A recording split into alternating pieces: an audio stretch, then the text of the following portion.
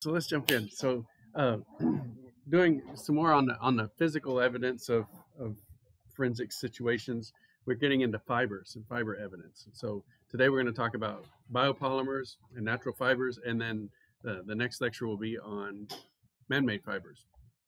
And so we're going to focus more on the chemistry of the fibers and some of their properties.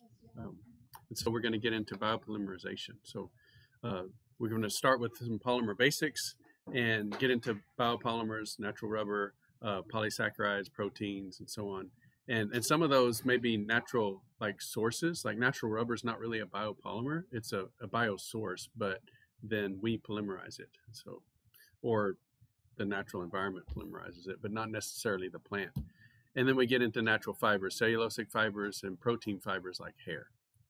Okay, so where does this fit into forensic chemistry? Well, fibers in general are category of physical evidence, and then we're going to be over on this chunk on the left, biopolymers, and then semi-synthetics, what we do with some of the bioproducts that we take, and then we'll process them and use nature's chemical factory to make fibers, sort of man-made fibers from nature's products. And then next time we'll get into the synthetic organic fibers, and we'll talk about the different polymerization techniques that we use to make those fibers. So here's the basics of polymer terminology. You know, you have these monomers, and in this case it'd be a man-made. You've heard of polyvinyl chloride. So the vinyl chloride molecule is shown here, and in almost all of our man-made polymers feature a double bond. So this is the key for our man-made polymers. We're using that double bond functionality that we can then polymerize. This molecule will form a random polymer. So if we think about this chlorine being on carbon 1 or carbon 2, it can polymerize in two different ways. So I'm going to draw this like I'm going to say that this molecule here equals X, and that a molecule with the chlorine on the left carbon is equal to Y. So I've just deleted the hydrogens, okay? And so this might be a polymer that has the chlorine this way, and then this way, and then this way, this way, this way, this way. Do y'all see the random nature of it? Right, and so there's no control over which side the chlorine is on as we polymerize this. So this can form a sort of a random XY type polymer, or sometimes we use A's and B's, a random AB polymer. Sometimes there's block polymers, and so let's think of maybe we have some polyvinyl chloride, and then maybe we just have some ethylene molecules like this, and so this might be X, or let's make this one Y. Okay, Y, and so we might have some polyvinyl chloride here that we polymerize up to a certain level, and then we don't necessarily want that much chlorine, say maybe we want some just plain old ethylene, and so then Y would be here, and so we have some chloride containing polymer and some non-chloride containing polymer. So we can make these up in two different batches and then mix them together and link the chains, and so that's how block copolymers are made.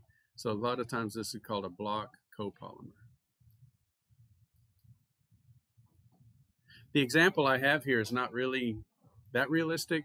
A lot of times we use block copolymerization when we want to make a polymer with fine-tuned mechanical characteristics, like rigid or flexible. And so we might have some rigid polymers, and we blend it in with long chains of flexible polymers. And so we can fine-tune how the polymer will bend and so on. So you think about all of the different things we use plastics for, everything from the covers of a basketball to something like this laptop case or this monitor here. Some things we want to be very rigid, some things we want to be very flexible, and so we can fine-tune those. So those are the man-made polymers. Some are by nature, they have to be alternating, and so it won't polymerize unless it's alternating. And so here's one where we have adipic acid,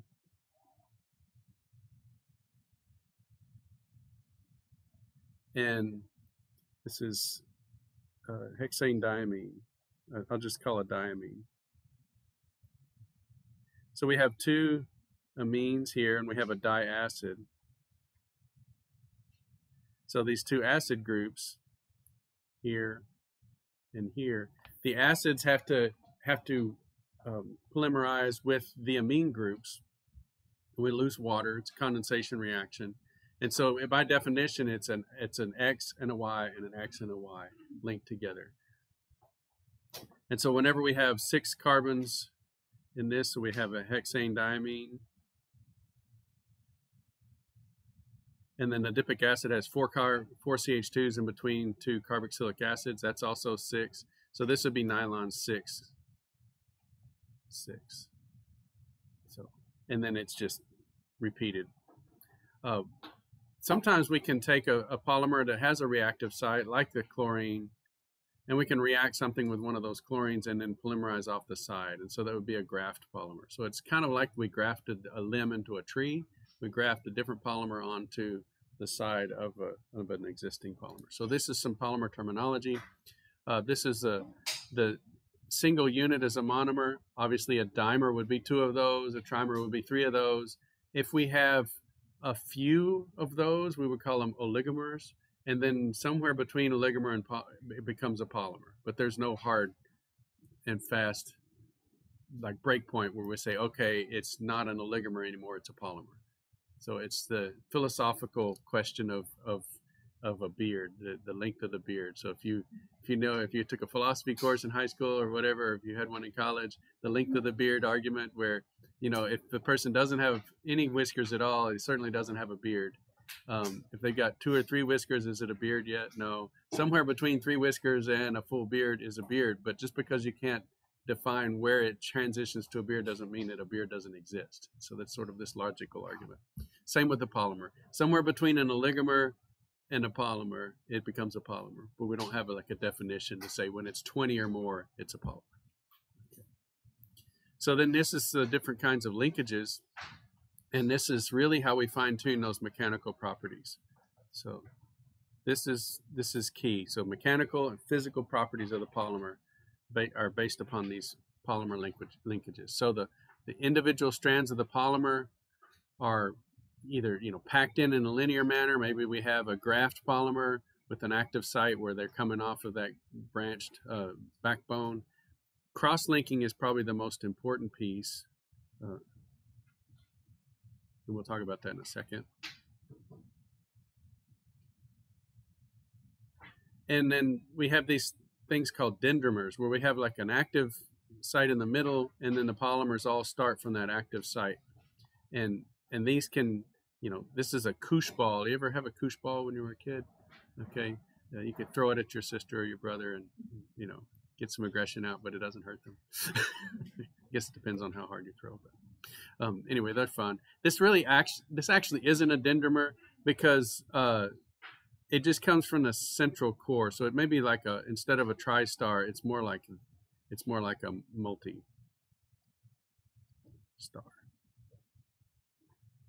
If the individual polymers coming out from the center also branch, then it would be a dendrimer. Okay. And so let's talk about cross-linking. Cross-linking is the most important tool that you can use to change the mechanical properties of a polymer. And so this happens a lot in our biopolymers, like proteins. And so this might be protein structures.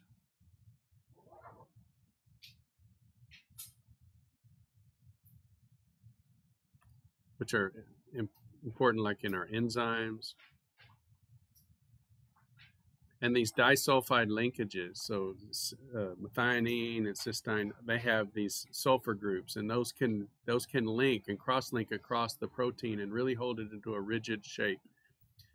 This is important also in the twist rate and so on of our hair. And so, like, you can go in and get a permanent curl, I guess is where it comes from, where they will reduce these disulfide bonds, and that's where that smell comes from. That reducing agent is nasty. Okay, I can't even be around that smell. It's so bad. So they relax the hair with the reducing agent to break those disulfide bonds, and they put it on the curlers, and then they reestablish, removing that reducing agent, reestablish those disulfide bonds, and makes a permanent curl to the hair. So it's not quite permanent, but it lasts a long time. Okay, a lot longer than just using heat. Now, your enzymes in your body also depend upon a lot of these disulfide structure enabling structures. Most of the shape of the enzymes and proteins in your body are using hydrogen bonding through those amide linkages, but the disulfides are even stronger than that. And that's where the toxicity of heavy metals comes in. These are PKSs or KSPs, minus log of those KSPs. So if KSP, let's do this one. Let's look at mercury, for example, because everybody knows mercury is toxic, right? So here's mercury sulfide, and it has a PKS of 52.4. All right, so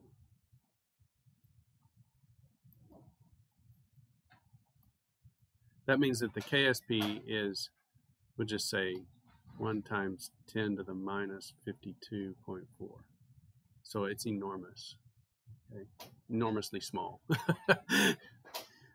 That means that once the mercury latches on to these sulfurs, it's stuck. So it's going to really disrupt the ability of that enzyme to make the disulfide bonds and so on. So these heavy metals are so reactive to sulfur, they really screw up the function of these enzymes. And so that's the sort of the main mode of function of heavy metal poisoning, is messing with those sulfide bonds. And now you look at iron, you say, well, golly, why isn't iron enormously toxic to the body? Okay, it's because it's such a strong bonder to the sulfide, is that some of these enzymes will just sequester the iron in a little sulfur nanocrystal or nanostructure. And so you'll see these little iron sulfide structures in the enzyme. And so they've sort of used that, nature's used it to its advantage to have iron sequestered in these little sulfur nanostructures to facilitate redox chemistry inside the enzymes. Okay, let's talk about the properties, the physical properties of these fibers. So at high enough temperatures, if they don't decompose, they'll melt. Okay, but many of the polymers will decompose. Like your nitrile gloves, they really don't melt. They just start to decompose. So they have such a high temperature resistance. They'll go up to 400 C, and then they'll start to just char and react with oxygen. But a lot of polymers will melt, and so you'll have this melting point for the polymer. So a pseudocrystalline polymer will have a decently stable melting point. Okay, and just below that liquid, you'll have a short-term shape memory. So what is this shape memory? Well, this is a picture. You've heard of memory foam, right? You push down on the foam and let go, and you still see the shape of your hand. So that's what we mean by shape memory. And this is short-term. We hope it's short-term memory foam. Okay.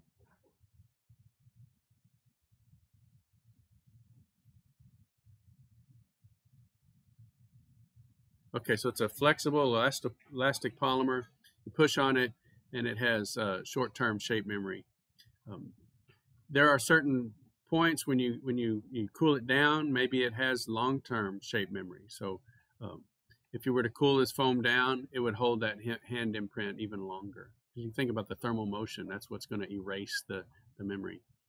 If you cool it down below its glass transition temperature, so this is an important one here. It goes from a rubber or flexible polymer to a glass, and then it has a fixed shape. So if you were able to put an impression in that elastic polymer and cool it below its TG, then it would hold that shape. They're both solid, so both of these are solid here. But some polymers have a crystalline or even amorphous solid state.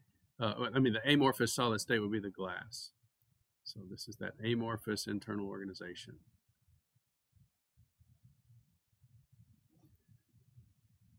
And so that's why we're talking about the glass transition temperature. It's when it becomes solid. If it's amorphous, it's a glass. If it's crystalline, it's crystalline. Okay. Now the whole polymer doesn't necessarily crystallize. There may be crystalline regions. And so let's talk about crystalline polymers. Let me find. Well, that's in the next lecture. So this is just the basics of polymer science. A couple of the main points would be shape memory. Also, there's a state in here between solid and liquid, actually a couple of states. A rubber would be more of a solid that's flexible. Okay. Liquid is ultimately flexible, no integrity. It'll flow and change shape at will.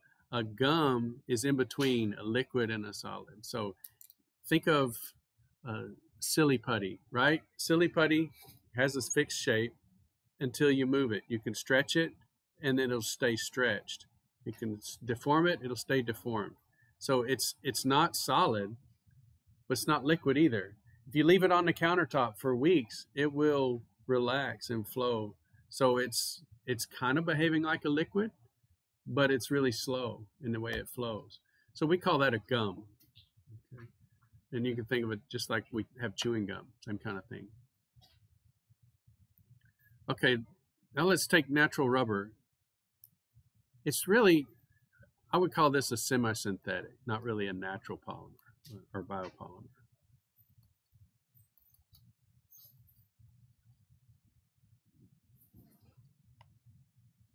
It has a natural source, and so we get this isobutylene and other kinds of isoprene monomers come out, and here we have those double bonds. And then we come along and we polymerize that. Okay, and we can polymerize it directly with reaction with oxygen and so on. We can create free radicals. We can talk about that next lecture, and we'll polymerize this molecule, but also we can add cross-linking agents. And when you add in sulfur, that's called vulcanization, and that cross-links that rubber. And here are some, farm boots, some mudders, and you can kind of see it looks really funny down here. It's just that they haven't cut off the little form stuff. And so that's been squeezed out of the mold, and they're going to trim that off, and they're going to bond it to a sole material, and then they're going to sell it. Tractor Supply. Okay, it's a good place to shop. My daughter was joking with me. She's like, when was the last time you went shopping? And I was like, what? I go shopping. I go to Tractor Supply. She goes, that's not shopping. I said, but that's where I buy my jeans. That's shopping. If you buy jeans, it's shopping, right? So anyway, good place. All right, so let's talk about the other, what I would call real biopolymers, the carbohydrates and the proteins and DNA and so on. So carbohydrate has this wonderful formula that is generic for all of them. So the empirical formula for all carbohydrates is CH2O, and it's right in the name, carbo and hydrate. So it's real easy to think about that. Hydrocarbons are just CH, okay? But carbohydrates are carbon and water. The monomers are things like glucose and fructose. You've seen those. They can open the ring or close the ring here with this anomeric carbon. And this carbon can reattach with the OH in the equatorial position, or it can be in the axial position. Okay, it forms this six-membered pyrran ring. And this is really the interesting thing. This ring is incredibly versatile because notice instead of just the double bonds, in this six-membered ring or six-carbon sugar, we have 5 different places where we can polymerize. If we were doing sort of man-made polymerization using the double bonds, we'd have 2. So think about the versatility. So think about a chain. If you just have a chain, it's like every link is linked to only two other links. But this would be a chain with 5 links on every link and other places where you could hook. Every link has 5 places where it could hook on. So we can make the craziest structures with carbohydrates. I mean, you could become, I heard a great talk when I was in the ACS local section up in the Panhandle. We have the ACS speakers come through on a circuit, and this guy was a carbohydrate chemist. I had never really thought about carbohydrates, and it was fascinating, all of the different chemistry that carbohydrates shows. I mean, just think about all of the plants, trees, everything that nature produces, almost all of that is carbohydrate chemistry. There's proteins involved, but it's the structures of nature that are made out of carbohydrates and our food and fuel that we use for our bodies. Okay. So let's talk a little bit about this. There's different ways to draw these. We have the Fisher projection, and notice all of these OHs. So the OH groups are the polymerization feature. So these are all of the linkages where you can polymerize this molecule. Okay, and there's even at the end an OH too. Okay. You can come around, these can react with each other and close the ring, and they can close the ring. Like in this Hayworth projection, you've got all of the different chiral carbons, and you've got different positions for the OHs, okay? And then if we put these in the chair conformation, you can kind of see the difference between the equator and the axial positions. So I'm going to put a little star by the equatorial OHs. Okay. And then over here, you've got the axial position. So this is recombined, and now that OH is different. It's in the axial position.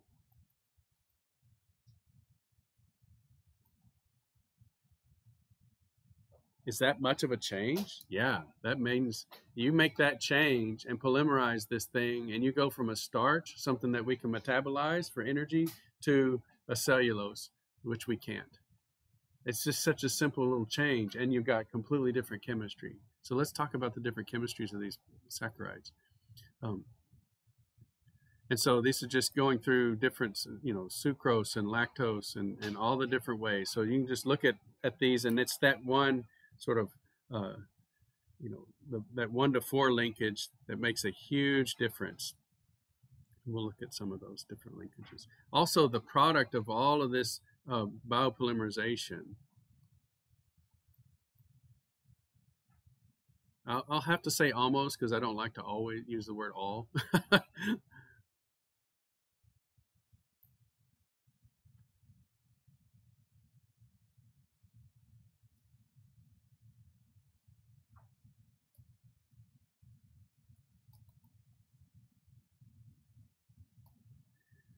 Because anytime we're polymerizing 2 OHs, so this is a very simple thing to draw out, R, OH, HO, R, we end up with R, O, R plus H2O.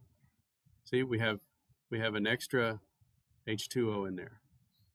We pull that out. It's a condensation reaction. Condensation because it produces water, and we bond those things together. We can do the same thing with the amino acids. We have the R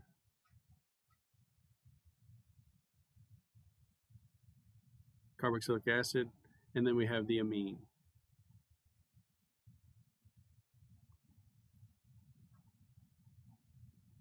And so here's your water, and we make an amide linkage.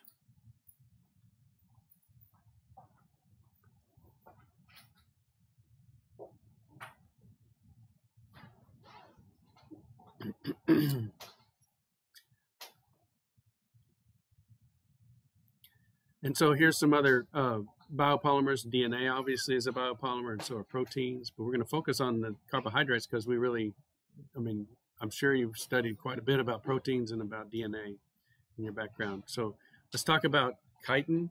Okay, it's made up of glucosamine linkages. So here's like a glucose polymer, but it's been this amine and acetyl group has been added to one of those OH groups. And so that's glucosamine. You've heard of this perhaps if you've gone to HEB or gotten your vitamin supplements. Okay, why would we take glucosamine? Well, because it also forms a complex called chondroitin. And chondroitin is in cartilage. And here's the chondroitin structure. And it's that Hayworth projection showing this oxygen linkage, and it's polymerized in this way. And this is because of this extra amide group here, that extra hydrogen bonding can produce very rigid structures. So it can handle a lot of impact and a lot of compressive force. And so that's why our cartilage has this in it. But it's also the exoskeleton of insects and arthropods.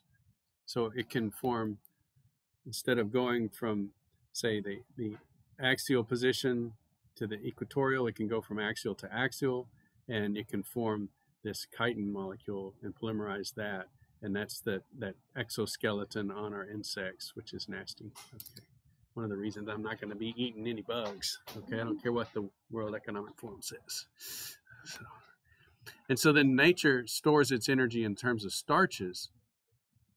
So these are some new pictures. There's I put up the new sort of updated set of notes on on blackboard. And so these are granules of starches, and you see this branched structure of amylopectin. And it's great for long-term energy storage. It can contain over 1 million glucose units. And I say it's slower storage and retrieval because you put them on the end of all of these chains instead of branching it off. So it looks very highly branched, but it's not as branched as glycogen. So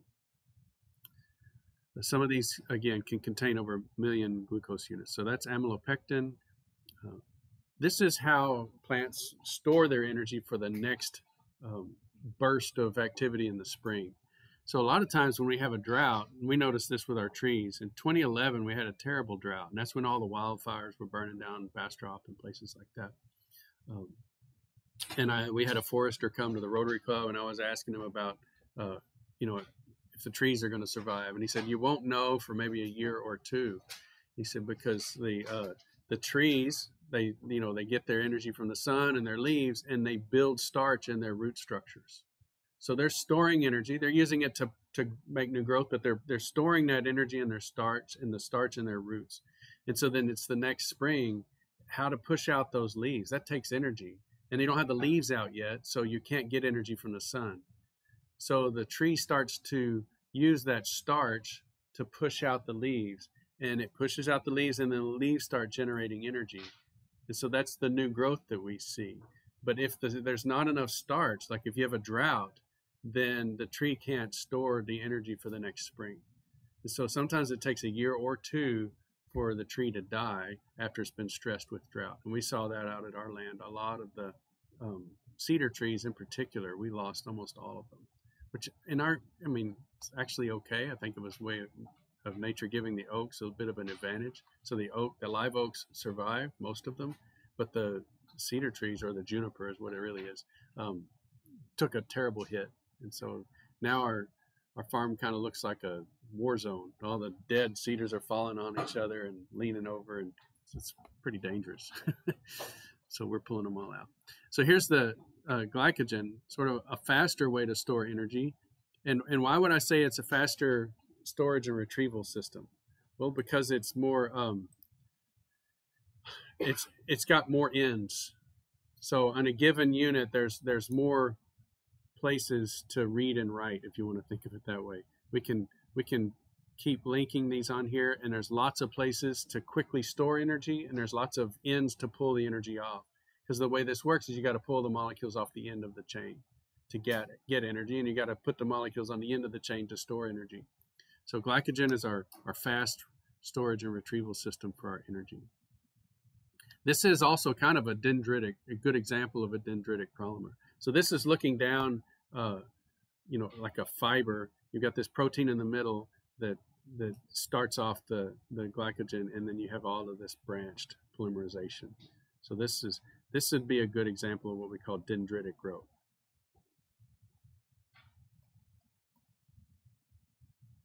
Dendritic growth.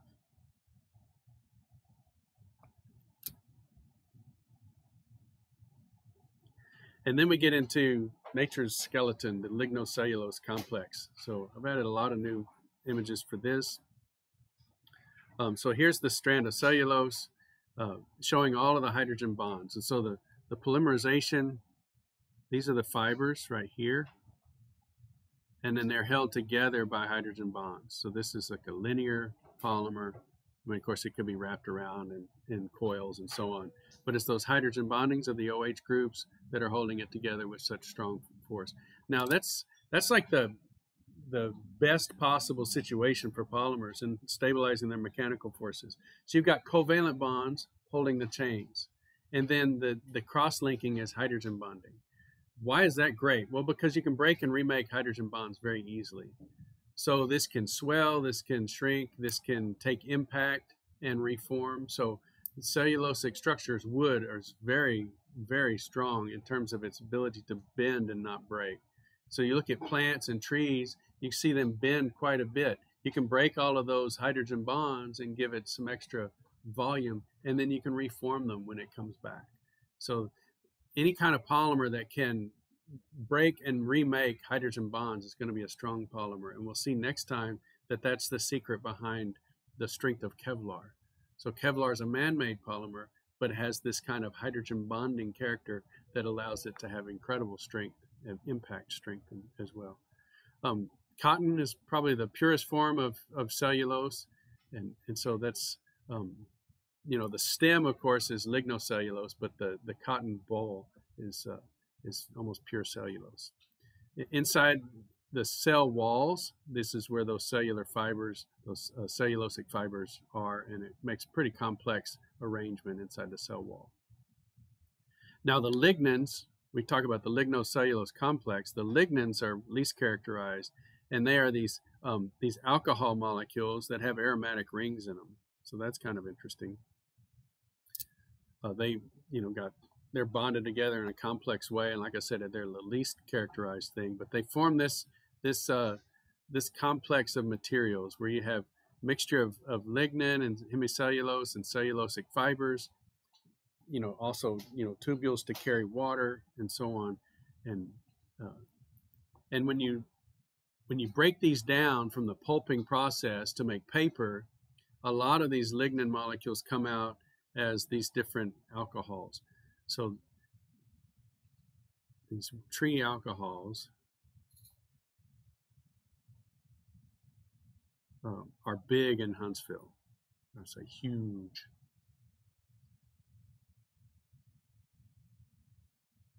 Oh, Las Vegas. So whenever I'm in my lab trying to make a clean surface, this is my enemy. Okay. So we're in the Sam Houston National Forest. Those trees are just belching out all of these little conifer alcohols, and they're just in the air. They're everywhere. And so I try to clean a surface, and when I was working with some folks that worked in the Panhandle where there's not a tree to be found, okay, if you find a tree in the Panhandle, somebody's great-grandparent planted it, and their grandparents watered it, and their parents hopefully watered it, otherwise it's dead. And so they don't have a lot of these tree alcohols running around, but we do. And they said they were able to clean a surface and get a contact angle with water of 20 degrees, and that's how they knew it was clean. We could never get below 40. Okay, so if you've got a metal oxide surface and you put water on it, it's going to want to spread. Okay, but if there's already molecules on there that are hydrophobic, it's not going to spread. And so we could put a drop of water there and get like 40 degrees contact angle, and then 30 minutes later we put it on there and it would be 50 degrees. 30 minutes later, you put it on there, it'd be 60 degrees. I mean, the tree alcohols were just landing on that surface and forming a coating on the metal surface. So I know that's not really so much related to forensics, but there's a lot of those tree alcohols, and we can definitely detect them with metal surfaces. Another thing about the fibers is a lot of our clothing fibers, carpet fibers, any type of fibers in the home, sometimes they have been modified to make them fire resistant or fire retardant. Okay, specifically children's pajamas. They don't want those to easily catch fire, and so they'll put coatings on there that do this. This is from this company that makes the fire retardant fabrics. And so they'll have a chemical coating that produces a non-combustible gas that prohibits the ignition or the spread of fiber. Okay, and also reduces the toxic smoke and fumes. And so that's, I guess, important from a forensic standpoint, is because that might be an indicator that would allow you to distinguish between different kinds of fibers. Was this a fiber from a flame retardant cloth, or was this a regular, like a natural fiber, just a piece of cotton or something like that that wasn't treated? And so it's important to consider that our textiles aren't just made out of, say, pure cotton. There's other things added in to adjust their properties. Especially the colorants, okay? Some colorants are just blended into the cotton or the wool or whatever, and they're just in the matrix, and others are color fast. So color fast colors have been covalently bonded to the fiber. And so you can take this colorant molecule, let's say it's got a chloride, and you've got this cellulosic polymer. You can put this in a basic solution and pull this HCl off. And so you can see that in this case, it's not a natural polymerization. It's a man-made polymerization, and our product is HCl. And you have this covalent bond attachment, which is going to be resistant to just washing out. So when it's color fast, it can go through lots and lots of washes, but it's held on by a covalent bond. Okay. Now that can be tricky if you want to bleach this fabric. Okay, if you bleach this fabric and the bleach is able to destroy the color center, the triaromethine or the azo linkage or whatever it is that's giving it the color, then it's not a bleach safe fabric. But if you have a pigment that is not going to react with that mild oxidizing agent of hypochlorite, then it would be bleach safe color. But not a lot of colors are bleach safe, as you might imagine. But it uses that OH functionality, which is perfect because cellulose is just full of OH groups. Okay, let's look at this kind of sort of semi-synthetic setup. So here we have cellulose, something like cotton, okay? And we go through this industrial process. We react it with hydroxide, maybe we're using a solvent like carbon disulfide, and we make this cellulose xanthate, also called viscose. So we put this molecule, this CS2 type group, it looks like an analog of a carboxylic acid, okay? And why would we do this? Well, because it's soluble in water, okay? And then we could react it with the sulfate and pull that CS2 back off, and we've got back to our original. So we started out with ROH, and we end up with ROH. Seems kind of a weird process from a chemistry standpoint. Why would we do that? I mean, we would start with cellulosic fiber and end up with cellulosic fiber. And the reason we do this is because of the physical properties, okay? So in the old days, we could make fabric out of cellulose. We could spin it, okay? But the fibers were short. They weren't very well entangled, okay? And so in order to make modern day spinning, we need a stronger fiber, we need a longer fiber, okay? We need a straighter fiber. And so this allows us to take the cellulosic fiber and use industrial spinning machines, and so we can regenerate that cellulose, make it longer and stronger and finer, and we can make, you know, whatever, 800 count sheets with it or something like that. Some cloth that's much, much different than the cloth we could get out of straight cotton. Here's a picture of those. So cotton and other cellulosic fibers have this flat coiled structure. After we go through the cellulose acetate process, then they're strong, uniform, not coiled, and so on. Now this was really popular in the 70s, okay? The shiny rayon fabrics, it's still cellulose. It's still, you know, started with cotton. And then that kind of went out of style. I don't know if it's back in or not. Is there a style anymore? It's just crazy. Everything is individual. But that rayon has such a smooth luster to it because it's been reprocessed. It went through an extrusion process into water. It's a very smooth fiber, super entangled microfibers. You can't even see the individual fibers. This is just extruded into threads, and because of the smooth surface, it has more of a shine or a shimmer to it. So that's how they're making those crazy new fabrics.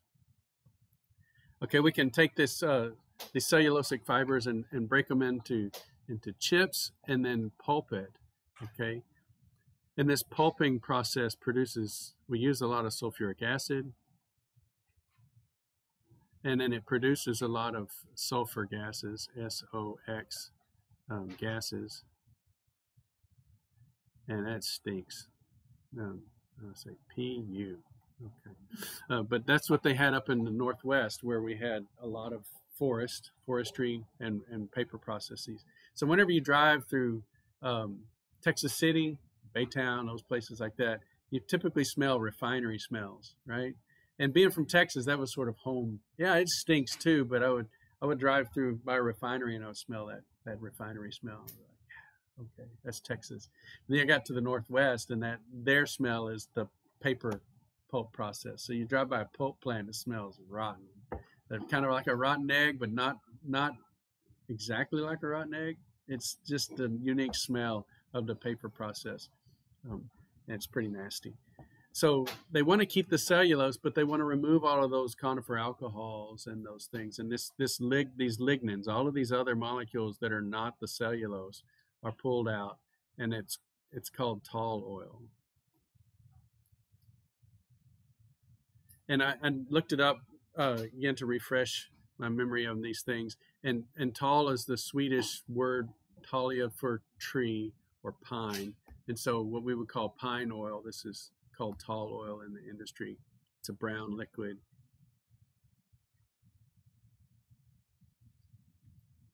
There's a lot of really interesting molecules in that stuff. And so this is an open area of science for people to use tall oil extracts and try to do chemistry with it. So, I mean, they'll pay you to take it away. So anytime you can get feedstock for free, or even they pay you to take it, and then you can do chemistry with that and create value and sell it, that's a great market. So occasionally I've been approached with people or by people who want to extract solvent molecules from the tall oil. So right now they're just burning it. They get EPA credits for like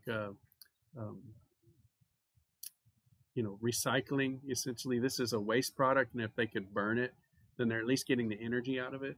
But it's not a great use for these really complicated molecules, because we're just pulling the energy out of it. We could do other kinds of things with it. So then once that lignin is removed, then we have the cellulosic fibers, and they're bleached. We process them. Again, you can make not just paper, but other kinds of things, cardboard and so on. And so it's the paper fibers. Here's a picture of a microscope picture of the cellulose. So this would be these individual fibers inside the paper. We have all of those. If you think about all of these little gaps here, okay, if we zoom in, remember it's tons and tons of those ROH groups. And so that's what makes paper and paper products so absorbent, because the whole thing is just bristling with things in the solid state that can hydrogen bond to water. So you have all of those porous sections, those gaps that can hold an enormous amount of water. Of course, you've got the fibers themselves holding water, and then you've got the small gaps that can hold water. So this is a really absorbent material. And so this is, this is a pretty complex fiber, and it's made by nature. So look at nature's fibers. Let me go back to the cellulose acetate. I mean, looking at these two, can you see that the natural fibers are almost always? This is one situation where I'm going to use the word always. Natural fibers are always more complex than man-made fibers. Okay.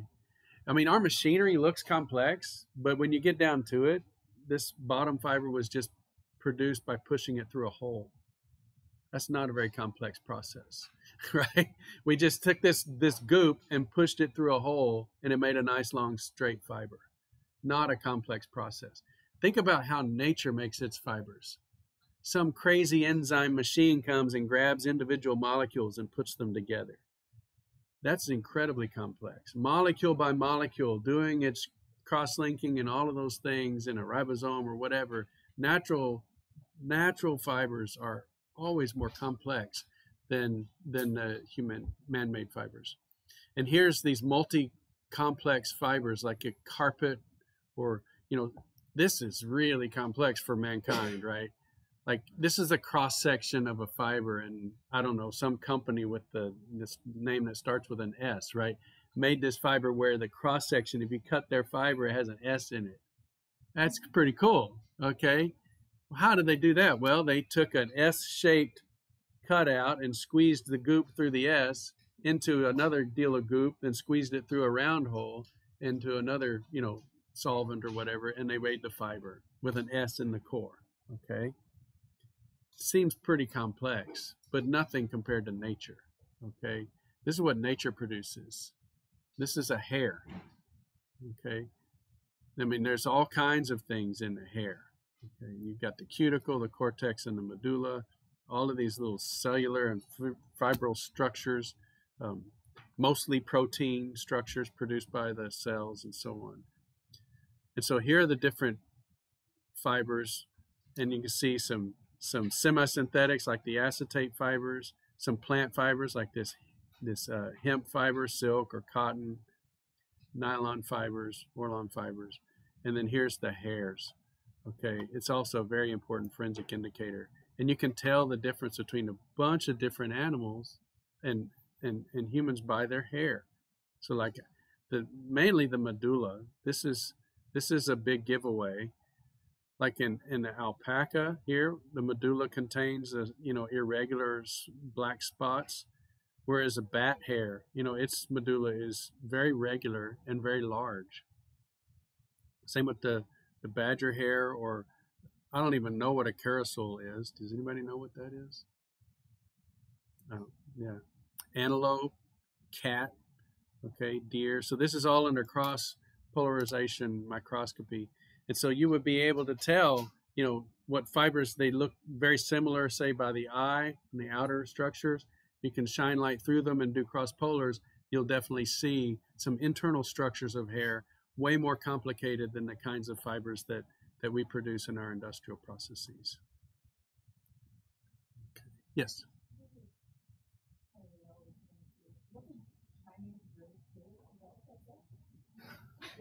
Yeah, I think it's probably a goat. Yeah, yeah. That's right. Yeah. Just a kid, Yeah. That's right. Yeah. Yeah, he's great. Feeling gray. Yeah. It's a gray day, yeah. And deer. So you can tell the difference between deer and antelope according to these different things, cows and cats and so on. Yeah. And so let's take a Kahoot and see if we can remember some of the main points. Yeah.